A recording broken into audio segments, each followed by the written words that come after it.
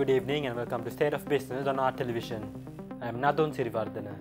Let's have a look at the headlines. Tourism Ministry reports an upward trajectory, potentially surpassing the numbers of 2018. Incumbent President announces his official candidacy for the upcoming presidential election. News in detail. President Ranil Wickremesinghe officially announced his candidacy for the upcoming presidential elections.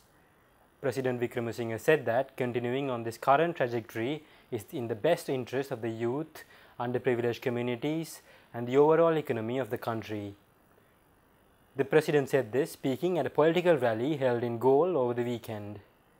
අද මම මේ නගරයට ඇවිල්ලා තියෙන්නේ විශේෂ වැඩ කටයුත්තක් කරන්න. මේ මෙතෙන්ට ඇවිල්ලා මම ජනාධිපතිවරණයට තරඟ කරනවා කියලා දැනුම් දෙන්නටත් ඒ වගේම දැනට මගේ ඇප බැඳලා තියෙනවා කියලාත් මම කියනවා.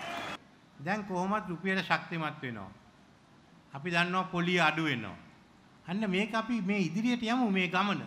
ඒ ගමන ඉදිරියට යන්නේ නැත්නම් අපිට විසඳුමක් නැහැ. ඉතින් විශේෂයෙන්ම මේ රටේ සාමාන්‍ය ජනතාවට මේ බර අඩු කරන්න අපි මේ මාර්ගයේ යන්න ඕනේ. වෙන කවුරු හරි කිව්වොත් අපි වෙන මාර්ගයක යනවා කියලා අහන්න කොහෙන්ද ඔය සල්ලි තියෙන්නේ කියලා. මේ බොරු කියන කාලේ අවසන් වෙන්න ඕනේ. ඒ විතරක් නෙමෙයි දැන් ආධාර එනවා. අපිට රට දියුණු කරන්න පුළුවන්. ඒ වගේම අද ඉන්න ජනතාව ගැන හිතනවා වගේ මම හිතන්නේ තරුණ අය ගැන.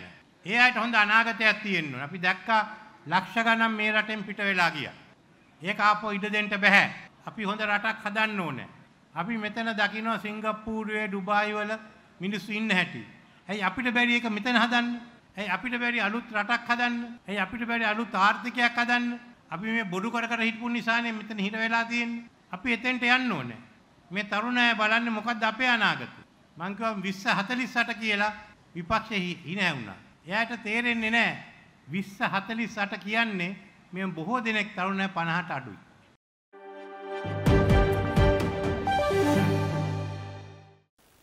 In Sri Lanka's tourism sector, which is showing a strong upward trajectory, top officials have reported over 1.16 million visitors so far in 2024, noting a significant recovery for the industry. Tourism Ministry officials expressed optimism that if current trends continue, Sri Lanka could surpass its benchmark year of 2018, speaking at a press briefing held at the Presidential Media Centre recently. Tourism Ministry Secretary Somarathna Vidanapathirana highlighted the setbacks faced by the industry since 2019 but noted concerted efforts by the government, private sector and affiliated institutions have led to a promising recovery. Sri Lanka Tourism Development Authority Deputy Director General P.U. Ratnayaka added that tourism revenue from January to June 2024 amounted to approximately $1.55 billion.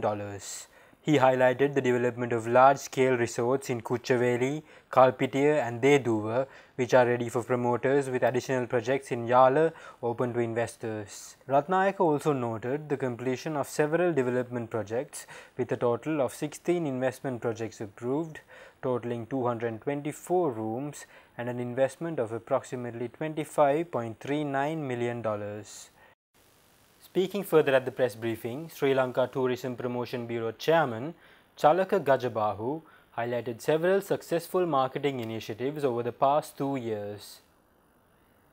The Promotion Bureau Chairman emphasized the Seeing is Believing project, which hosted 189 international travel bloggers and communicators over the past 2 years with the goal of accessing niche market segments.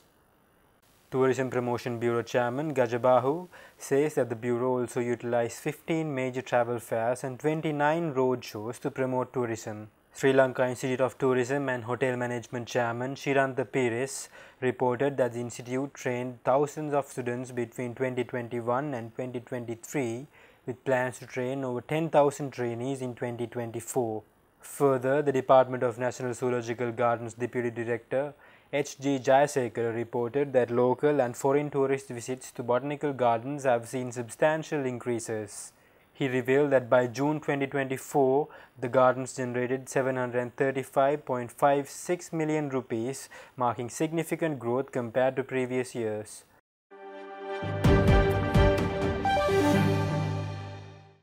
Stay tuned, we will return after this commercial break.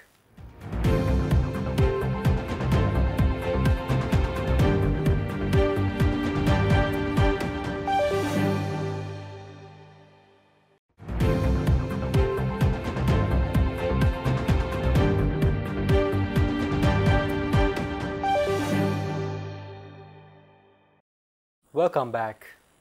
Sri Lanka is set to participate in the 7th round of bilateral political consultations with Pakistan, scheduled to be held in Islamabad tomorrow. The consultations will be co-chaired by Foreign Secretary Aruni Vijayewardena and Pakistan's Foreign Secretary Mohammad Cyrus Sajjad Kasi.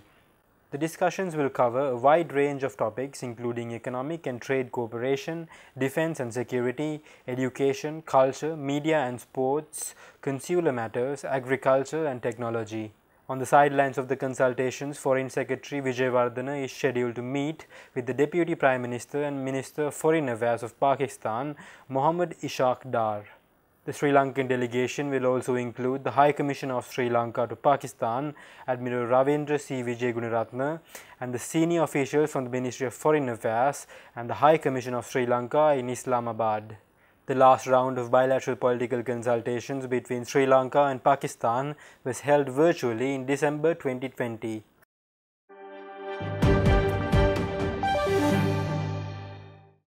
Now, the Sri Lanka Export Development Board successfully concluded its 24th Exporters Forum on the 25th of this month, a crucial platform which aimed at addressing and resolving the challenges faced by exporters. The forum was presided over by the State Minister of Investment Promotion, Dilum Amunugama. During the event, Minister Amunugama highlighted the establishment of a trade facilitation task force at the EDB. This task force, with designated focal points from relevant public sector agencies, aims to identify, analyze and address bottlenecks in the export value chain. The Trade Facilitation and Trade Information Division of the EDB organizes the Exporter Forum regularly. Exporters are encouraged to present their issues to the Export Development Board through various methods, including mail, email and special online platform OATAO.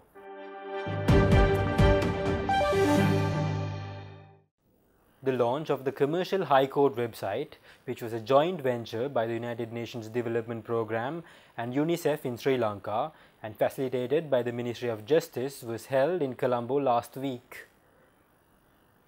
The event saw the presence of Chief Justice Jayantha Jayasuriya, Head of Cooperation Delegation of the European Union to Sri Lanka and Maldives, Dr. Johan Hesse, UNDP Resident Representative Asusa Kubota, and Deputy Resident Representative UNICEF in Sri Lanka, Begona Arellano. The newly launched website offers a comprehensive digital platform designed to enhance the transparency and accessibility of operations in the Commercial High Court of Colombo. It features up-to-date access to latest judgments, orders, daily court lists, and important public notices. Additionally, the site hosts amendments to acts and regulations relevant to the Commercial High Court processes. At the event, Dr. Johan Hesse and Asusa Kubota handed over digital equipment to the Secretary of Ministry of Justice, supporting the operationalization of an additional Commercial High Court room in Colombo and the Model Small Claims Court in Kandy. Stay tuned for the stock update.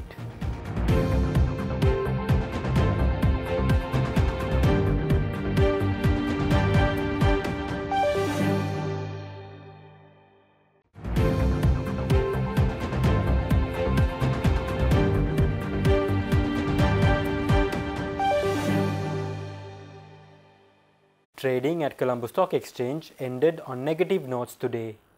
The all share price index dropped 14.37 points to close at 11,619.01 and the S&P SL 20 dropped 16.47 points to close at 3,369.16. The turnover was 0.3 billion rupees and over 12 million shares were traded. Up next are forex rates.